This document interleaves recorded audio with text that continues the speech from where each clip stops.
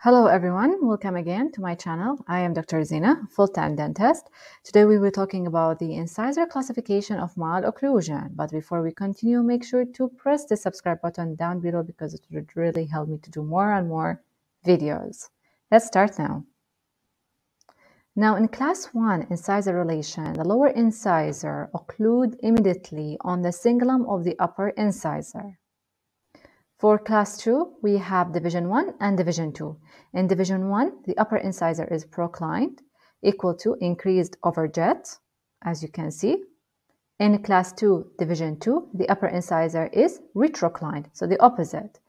There is a minimal or maybe we have an increased overjet.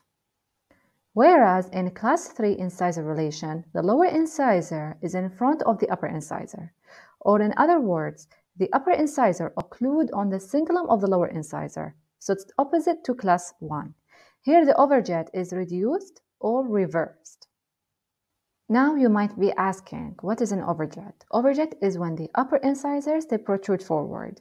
So they protrude forward in class 2, division 1 and division 2, and they protrude backward in class 3, incisor relation. So that's why I said in class 3 it is reverse overjet, so it is the opposite.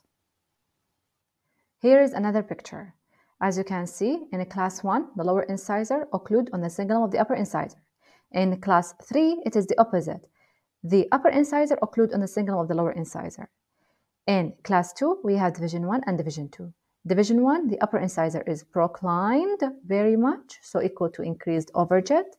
In class 2, division 2, the upper incisor is retroclined, so there is a minimal or increased overjet.